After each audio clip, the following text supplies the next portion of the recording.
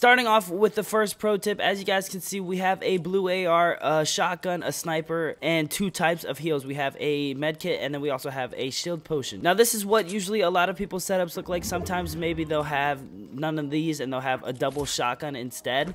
But for this case right here, I did not find a pump shotgun here, so this is exactly what I'm rocking. This is what I normally would rock. Now, a lot of people like to separate their inventory with like categories. Like basically, everyone's gonna have their AR usually in the first slot. A lot of people end up doing this, so they keep their AR in the first slot, and then their shotgun in the second slot, and then their sniper in the third slot or fourth slot, because they keep all their weapons right next to each other, so that way when they're switching, they have their weapons right here ready to go. Now, sometimes it sucks, like for instance, say we do want to rock a double pump. Let's pretend this is a pump shotgun, and we have basically our AR, we have our 2 shotguns, and then we have our sniper rifle and our shields. Now, what sucks about this setup, having your weapons organized by like, these are all weapons, so we're gonna have the weapons first and then the shields next. Some people make this mistake, but a pro tip is to put the sniper at the very end, no matter what it is. Even if this is shield pops or grenades or anything like that, whatever this slot is right here, it doesn't matter what it is.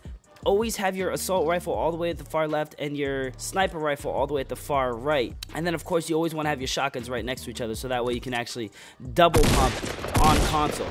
It's a little bit easier. Now you're gonna see PC people, they can have it however they want because they have keybinds, so anything like this, they could still double pump just like this because they don't have to go through each one to get to the certain object. Now, with that being said, back to the sniper. The reason you're gonna wanna have the sniper here is because you're gonna see a lot of pro PC players, like say for instance that bushes somebody.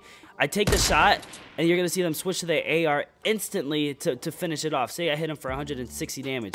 I can take one shot and finish him off in an instant, you guys. You're gonna see a lot of pros do that. What they'll do is say that tree's a person, they'll hit the tree, and they'll switch and just light it up with their AR so that way they can finish it, because sometimes you'll get a body shot and it'll only be a hit marker and you need something to finish them off. Now if you have the AR, the sniper rifle over here, it's going to be a little bit harder because once I take this shot, I have to switch over twice just to get to the AR, so it's a lot quicker to have the sniper rifle in the last slot. I actually learned this from one of you guys. Subscribers commented in one of my videos telling me to do this, and I've done it ever since. It always helps, and it makes you a better sniper, because not only are you going to snipe people and then switch your AR and shoot them real quick, but your teammates are going to be like, dang, you're really knocking people extremely quick. It's going to help out in situations where maybe 3 teams or 3 people are pushing you and your team and you need help. Like say a sniper rifle, yes, I can snipe him, get him weak, but then I need the AR to finish him if I don't get that headshot with the sniper rifle. So that's pro tip number 1. The next pro tip that not a lot of people really like to do, but as you guys can see, I just walked into this house. The first thing when you walk into a house is you want to find a weapon. If you don't have weapons, if you do have weapons and you're safe, don't worry about this. But if you're just looting, every time you walk into a house, hit every single piece of furniture, except maybe this furniture right here, because that'll only give you 7. But all this stuff right here, this will give you a lot of wood, you guys. We can literally go into the houses and just hit nothing but the wood, break down the walls and stuff like that. And by the end of it, some houses can actually give you up to 200 wood just by hitting the furniture in that house, which I don't know about the material nerf that's going to be happening in the future, but like say for instance we hit this, that gave me 8 wood just hitting one of these. So hit the other one, why not? It's quick, it's real easy, and it gets you a lot of wood. So for instance, right now we have 425 wood. Let's see how much wood we can actually get out of this house right here. Right when we walk in, hit the kitchen, because the kitchen always has a lot of wood. 2 chairs. The TV doesn't give you that much, but you might as well hit it, because why not? Move up to the next floor, more furniture to hit. We got a chair, barely gives us any, but 4 will still add up. And then right there, see, sometimes it'll give you 5. We use 10 right there, but we're gonna get the 10 back right here by breaking this. And we have that wood. Open the chest, and now we have 511. So that house right there gave us 60 wood. Now it might not seem like that much, but if this house gave me 60 wood and that house gave me over there gave me 60 wood, that's already 120 wood just without even hitting trees or anything like that. If you hit the trees outside of it, you can easily get 200 wood just by hitting a simple 2 houses. I'm gonna show you another example over here. Oh, here's a perfect example to show you guys. Okay, well, I guess I got a headshot on him. Sometimes you're not going to get that headshot, so you have to switch your AR extremely quick and then try to pop him off like that. But it's okay, because we finally got a pump. So if this house didn't get looted, oh, we already have 999. What I'm going to do is I'm going to drop half of my wood right here. So we have 500 wood, you guys. Now let's see how much wood we can actually get out of this house just by hitting furniture. So we're just going to run around, literally hit every single wood item that you can. Don't worry about the steel, because the steel won't give you that much. But hit every single wooden object, especially these kitchens right here. These will give you a lot of wood. Bookshelves, those will give you a pretty good number of wood. Couches, everything. Anything that has wood, go ahead and hit it. We're not going to worry about the chest. We're just going to count only the furniture in this house.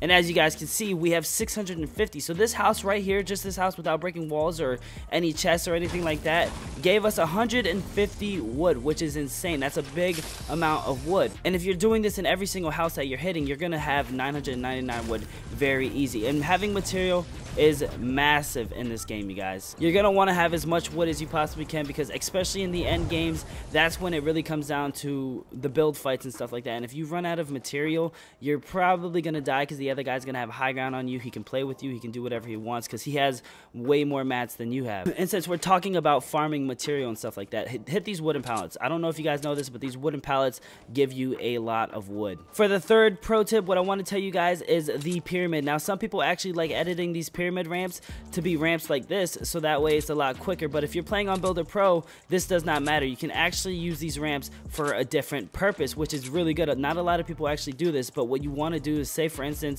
I'm just going to build a 1x1 real quick. I'm just going to go up as high as I can. Not that high. I just want to go up a good number, a good height. So basically right here, say we're in a build off or something like that and I need to get down quick, but I don't want to sit there and do this and all the way down to the very bottom, because that's going to take too long, or I could end up dying, or I'm running away from the storm, or in certain situations where you're not going to be able to do that. What you want to do is you want to have this preset to these front 2 steps instead of the back 2, so that way it looks like this. So that way anytime you open up your mats and you go to your pyramids, you have down ramps ready to run down the hill, and then you can switch it back to this, switch it back to a down ramp, and it's that easy. Not a lot of console players actually do this, but it does help out a lot. Having this set to an automatic down ramp will always help you out in situations, especially in the final match when you're having a build off or something like that and you need to get down quick. Because say you guys have a build off in the storm, you end up winning, but you need to get down quick and you have like no launch pads or bounce pads or anything like that. What you want to do is you want to go ahead and set up your down ramps like this. That way you can easily get down and then jump and let the other ramp catch you. Not a lot of people know about that, or actually a lot of people do, but they just don't take the time to do it. And honestly, it does help out. It can improve your gameplay a lot. It's a pro tip for console players if you guys do want to become really good on console, because we... Oh, hang on, someone's right here. Oh, she's bad.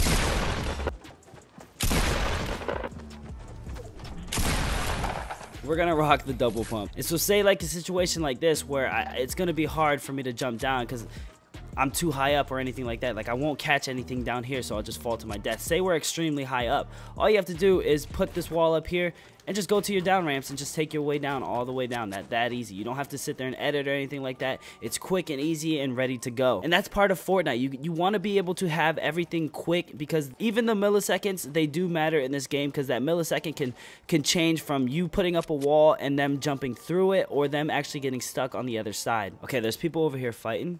So what I'm going to do is I'm going to come over here, let them fight, let them get each other weak and stuff, and then once they're ready, that's when I can go ahead and try and steal the kill. This guy that has high ground, he's actually probably really good, so I'm going to just go up there and fight him.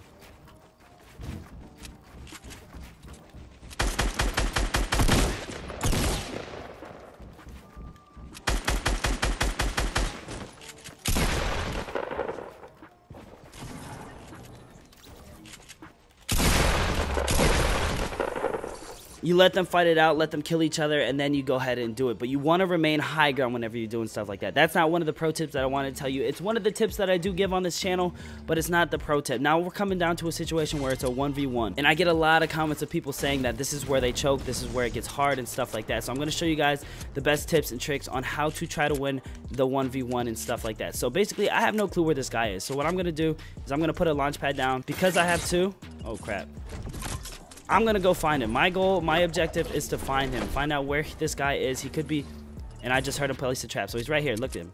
I can go for headshot, body shot, switch to your AR, and just light him up. And that's how you're supposed to do it. That's how these pros are doing it on console. That's why they're just getting a lot of kills, because they switch. I could have easily got a headshot, but I wasn't focused on that.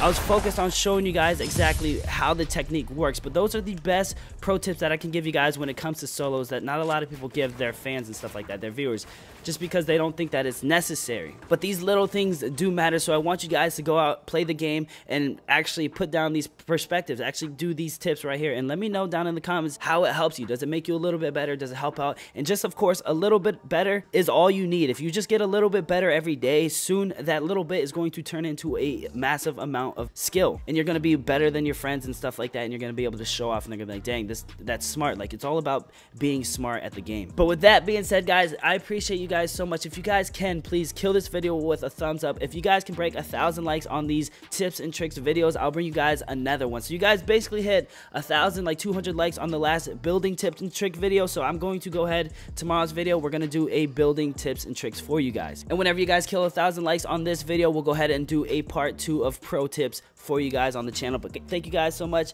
and I'll see you guys in the next video. Peace.